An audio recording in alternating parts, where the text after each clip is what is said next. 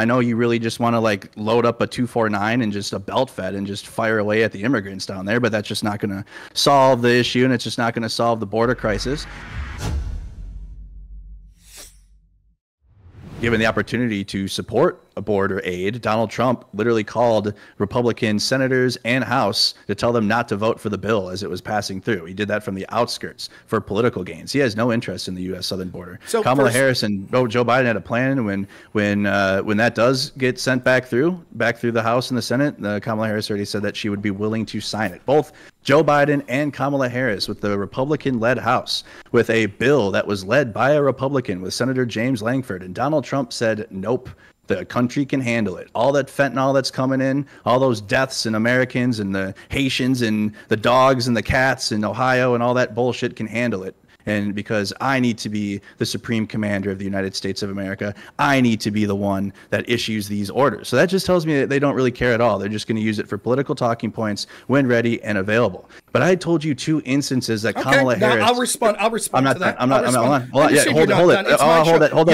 it. You're welcome to have me as a guest on your show, and you can talk as much as you want. But I will respond to the point you make there. Very effective at regurgitating the NPC talking points that you've been given by the Democrats to repeat over and over. So here's the narrative that you're pushing. In 2020, we were told by Biden and Harris the border is secure. In 2021, we were told by Harris Biden the border is secure. In 2022, we were told by Harris Biden the border is secure. In 2023, we were told by Harris Biden the border is secure. Now it's an election year, and so they have to pretend to care because their internal polling shows, whoops, even people that are traditionally Democrat think there's a huge problem at the border. So now they have to pretend to care. So they're like, well, what about this border bill? The border bill is a disaster.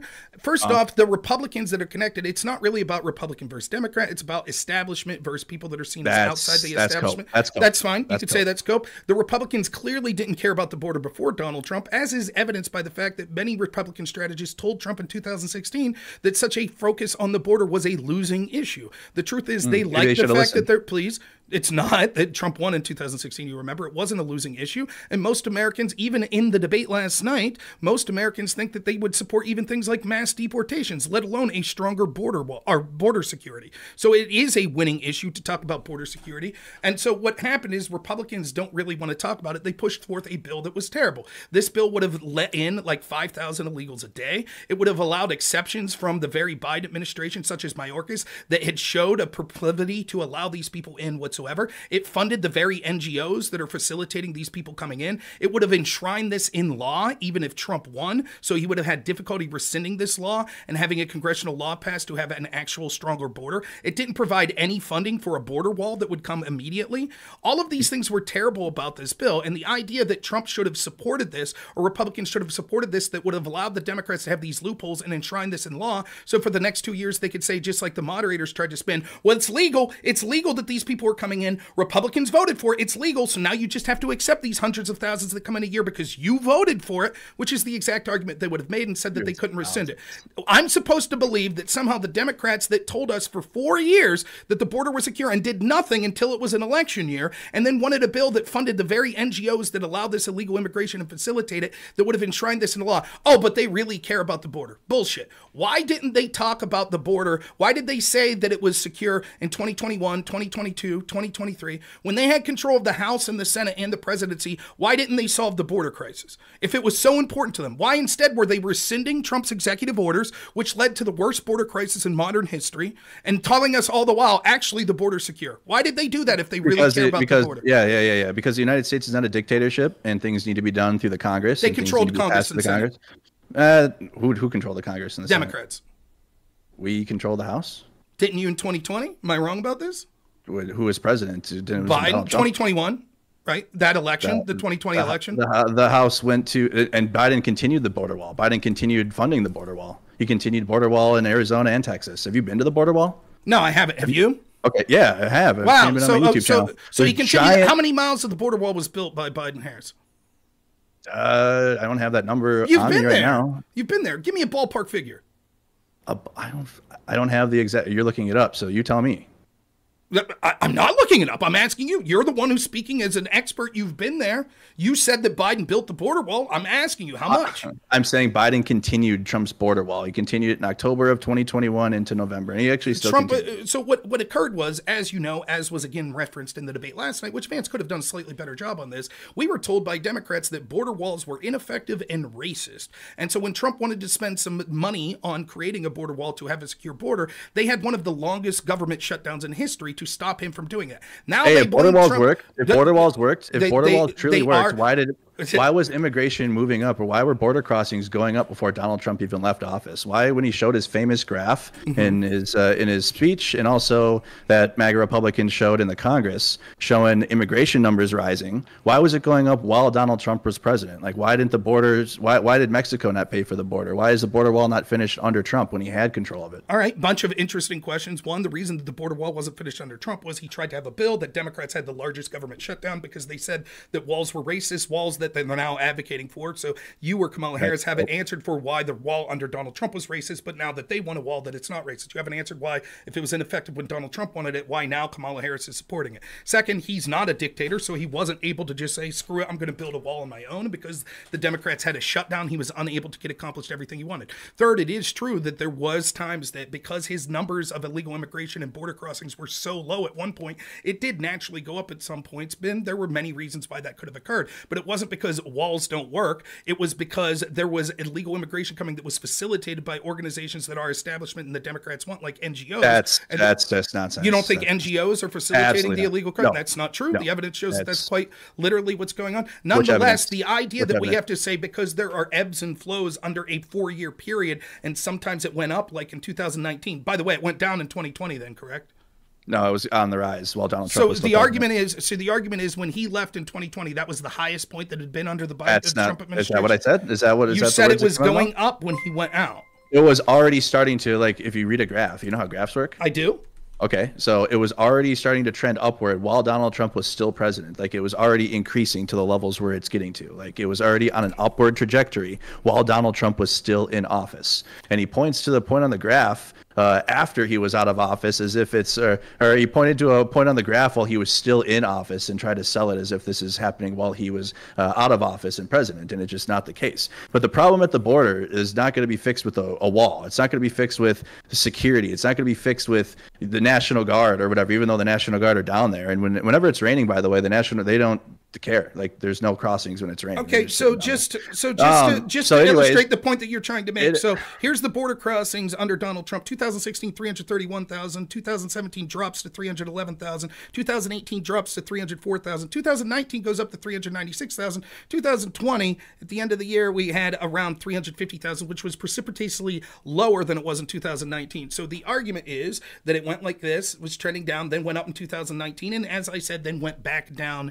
in 2020. Those numbers were exacerbated hugely under Biden. The argument is that you're trying, and we know that there was, because they couldn't get the policies that he wanted passed through Congress, because Democrats led the largest shutdown, because they wanted these open borders, as they all tantamentally admitted. They did. On that debate stage in 2020, all of them said it shouldn't be a criminal offense for people to come. They all said that they wanted to give benefits to these people. All of them said it's a humanitarian crisis. None of them said of any measures that they would put to stop these people that are coming as long as they claimed asylum. So it was tantamount to open borders. They signaled to the rest of the world that if you come here, we will give you all of these benefits, we'll allow you in, and predictably, that's exactly what happened. On top of that, there were 90-something executive orders that Joe Biden bragged about, which Kamala Harris was there and bragged about as well, almost immediately rescinding, which predictably led to a border crisis, which we could see occurring in real time. They told us over and over there wasn't a border crisis, that the border was secure. They told us that in 2021. They told us that in 2022. They told us that in 2023. And then when they saw that it was an election year issue, they said,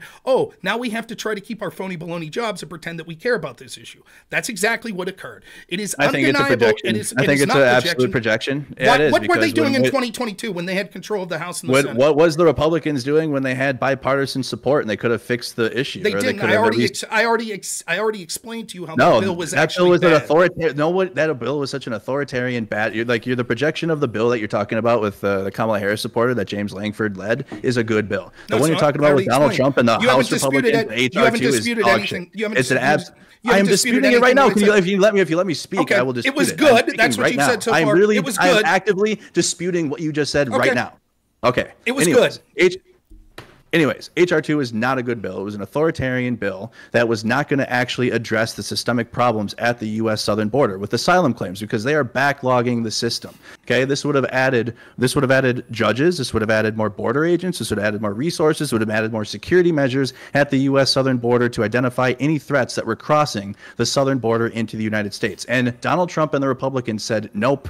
With all these measures and a bipartisan support that Republicans still could have claimed. They could have claimed a victory, a strategic victory under a Democrat president. Everything you're claiming about Democrats back in when Trump was president. You have Biden as the president, and he's a Democrat, and he would have signed a Republican-led legislature for the U.S. southern border, and Donald Trump decided, nope, because I need to win an election, and this is the only issue that I have. But you're not actually going to address any of the concerns. You just want to have fear and carnage, send a HIMARS system down there, send an M1 Abrams systems down there. You know what? I was in a debate with another MAGA, and he said we need to have a battalion of Marines down there. If you decided I'm going to ask a question. How many battalions of Marines would it take to secure the U.S. southern border? What do you think? I don't know.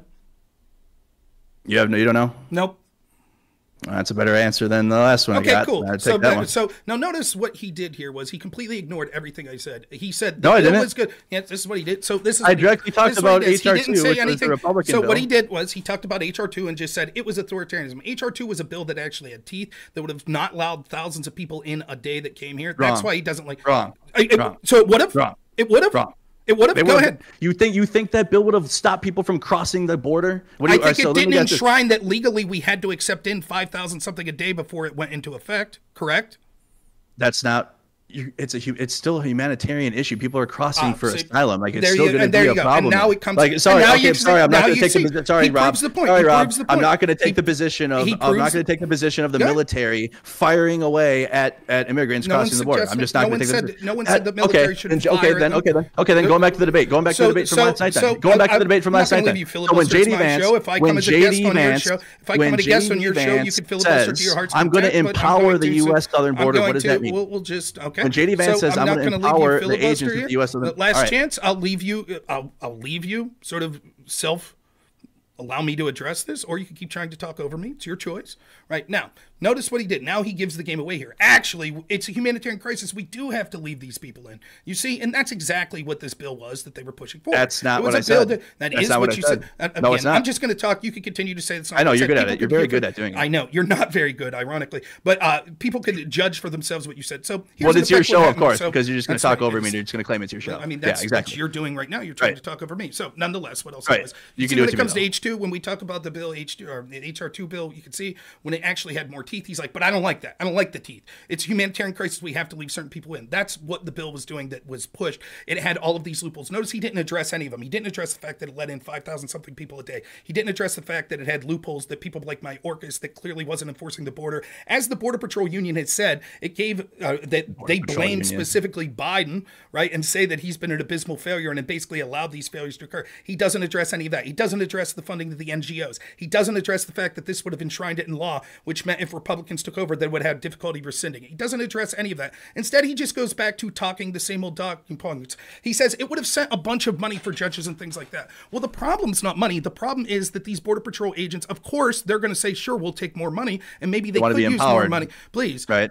But it's also the fact that they have an administration currently that's Is this a debate? Or are you just talking? Like, I'm going to talk to my heart's content on my show. I gave you a large chunk of time to talk there. I don't know. Is it a debate? You called it and disagreed with me, right? I'm disagreeing with your position right now. So it's taking a format of sort of a debate because you're issuing a position that I'm rebutting, right? That's what I'm doing. So you could say, are we calling this a debate? I would say asking that question seems to suggest that you're trying to derail the point I'm making because already I've said it twice and you've not addressed it. Now, talking specifically then about this bill, he didn't address any of those things that I said that this bill did because all he's capable of doing is repeating the talking points that he's heard. But it was bipartisan, Langford said, right, and it was still a terrible bill. It would have been enshrined in law.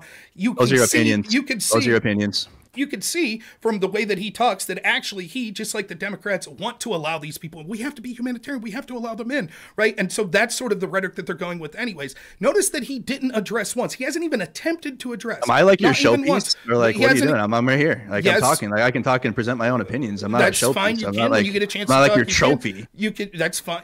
Certainly, I don't need you as a trophy. You could have the chance to address. But that's how you presented me. You can have the chance, and I'll be sure to interrupt you as commonly as you're interrupting me. I'm ready for it. Now, notice how he hasn't addressed whatsoever. Would you prefer if I say this? Notice how you haven't addressed whatsoever the fact that the Biden administration told us the border was secure in 2021, 2022, 2023, that they controlled the House and the Senate through 2021 and 2022, and they didn't do anything to secure the border. In fact, they seemed pretty pleased in telling us that everything was going swimmingly, that these people were coming in, flooding in.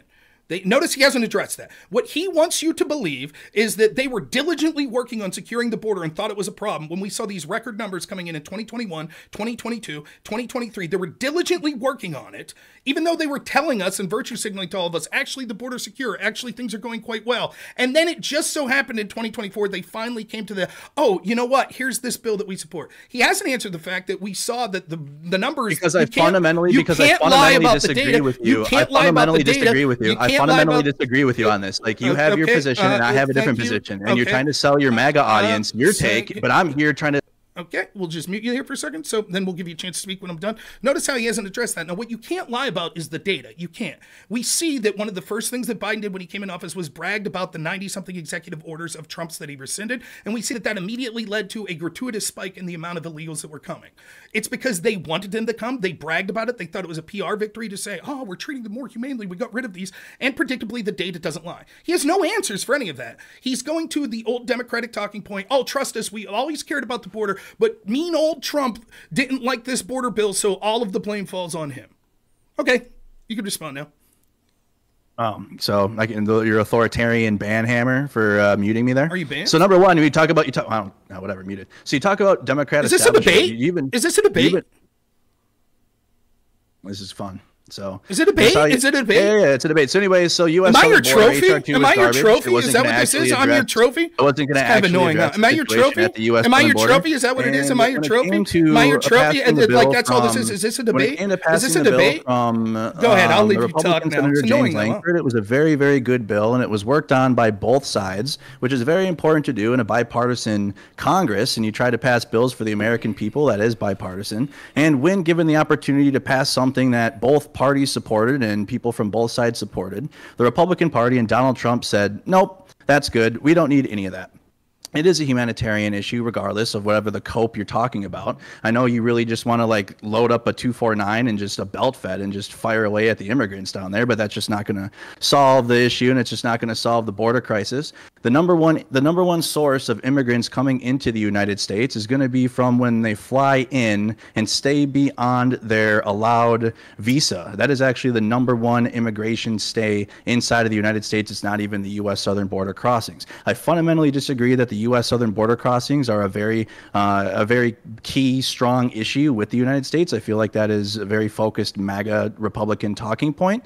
And even when addressing the issues of the asylum and the backlogged asylum that does need to be fixed, I agree with you. I agree that there is issues that need to be handled down there. But I guess when it comes to actually taking care of the problem and legislating and bringing it to the Congress to do so, you would rather fall onto talking points and narratives and then push it back into propaganda and not even handle the problem when given, or not even handle the issue when presented. And I think Tim Walz did a good job of that in the debate yesterday, talking about demonizing the problem instead of solving it. And that is a very common MAGA Republican tactic when dealing with any type of issue or anything in the news space these days. You're just going to demonize it, complain about it, and then not actually want to figure it out or solve it. You're just going to make it up, just like J.D. Vance says, just going to make up some stories, and hopefully that's what people will go with. So, I mean, you've done a lot of rambling and a lot of Republican talking points, and I was just going to share that my background isn't Democrat. Like, I am not a Democrat. I come from MAGA. I voted for Trump in 2016. I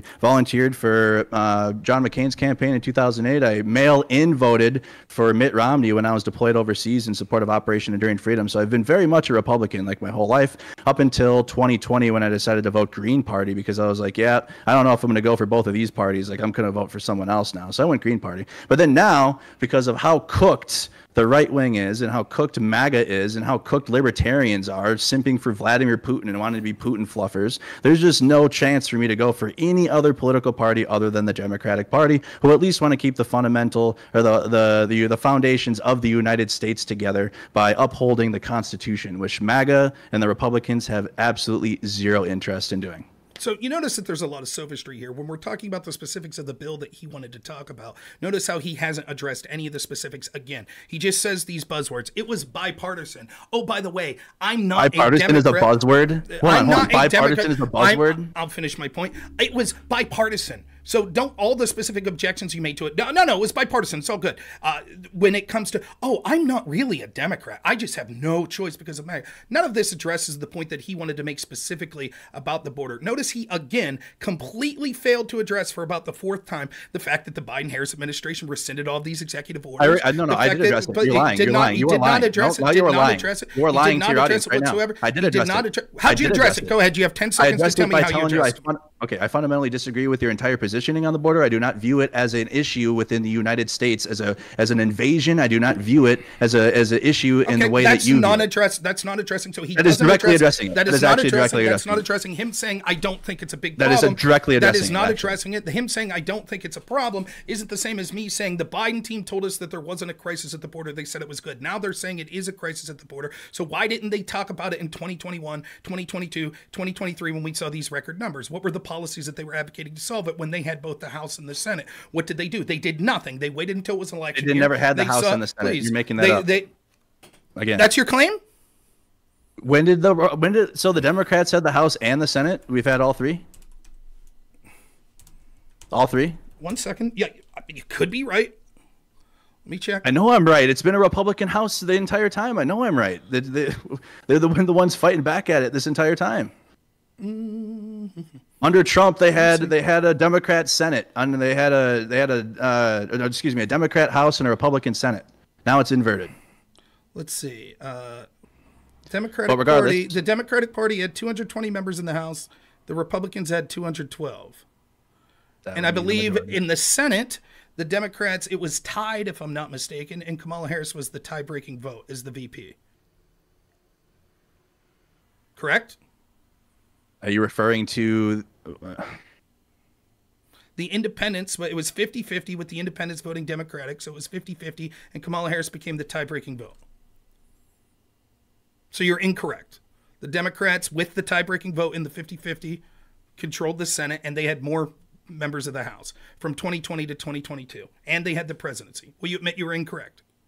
From 2020 to 20, so 2 full years? Yes, correct. They had the House, the Senate. Even while Trump was president? No, the election that occurred in 2020 that would have resulted. So that would be 2021. So they took over in 2021. The election occurred in 2020 for 2 years. The first 2 years of the Biden presidency. Look, you made the declarative claim. You said that I was wrong. I was willing to look it up and say that I could be wrong. They did not start governing until 2021. Please. Okay, they governed for 2 full years. They governed for 2 full years. The first 2 full years of the Biden-Harris administration, they had a tie in the Senate with Harris had the tiebreaker, and they controlled the House. Correct or not? Wrong. No. Okay, what was wrong about that? Trump was in office in 2020. All of 2020. Okay, let's say the whole year, the entire year. From 2021 to 2023. And you said 4 years too. No, I didn't. I said for 2 years they had the House, the Senate. I heard 4. Well, you were mistaken. You weren't listening because you were too busy talking over me. So again, I've directed this 3 times to you and said they controlled the House. They controlled all 3 branches of, they controlled the executive and the legislature. Why didn't they do anything on the border? Your answer is? They didn't do anything at the border. Like, right? Why didn't they pass the legislation? So HR2, why didn't they pass HR2? Is what you're asking? I didn't say specifically HR2. Instead, they told us there wasn't a border crisis.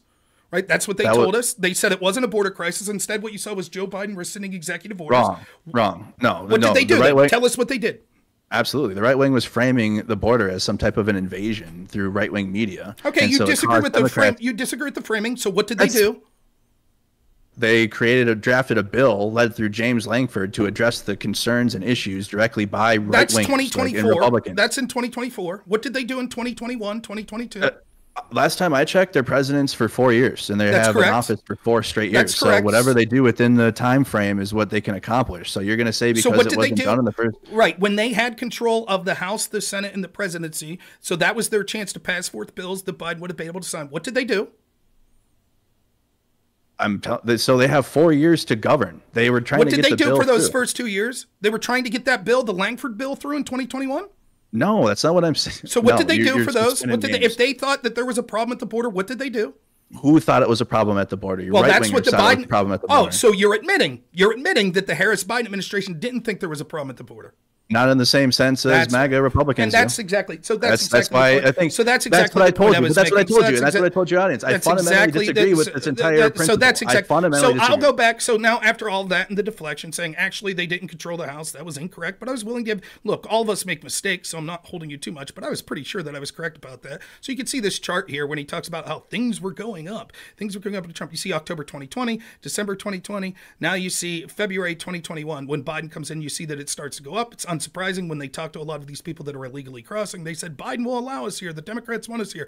Then you see the crisis numbers that we saw all through the Biden-Harris administration. It's no surprise because they didn't treat it like a crisis, as this caller is saying. They rescinded executive orders. They wanted these people to come in. They didn't think it was a crisis. They only are now talking about it in 2024 because they realize it's an election issue because people were concerned about it. So he doesn't have any answer. He didn't answer. He only says, well, the reason that Biden-Harris didn't do anything when they had the House and the Senate and they had the executive branch was they didn't buy the framing that it was a crisis, right? Which is another way of saying they did nothing. And then he just flounders and says, but because we're not living in your MAGA world. And also not like, now again, I gave you plenty of time to talk after I was done messing with you for the interruptions you gave. You'll have a chance to speak again after this, right? So again, he again concedes that they didn't do anything. They didn't think it was a crisis. And you could see it just oozes from him. Oh, it needs to be humanitarian. And I don't buy your framing. And it wasn't this big deal. And blah, blah, blah, blah, blah. Again, if I have to mute you so I could get through my point because you can't continue yourself, I could do that. No problem. Anyways, you could see that it oozes from him that actually he was okay with these people coming in. That's the truth.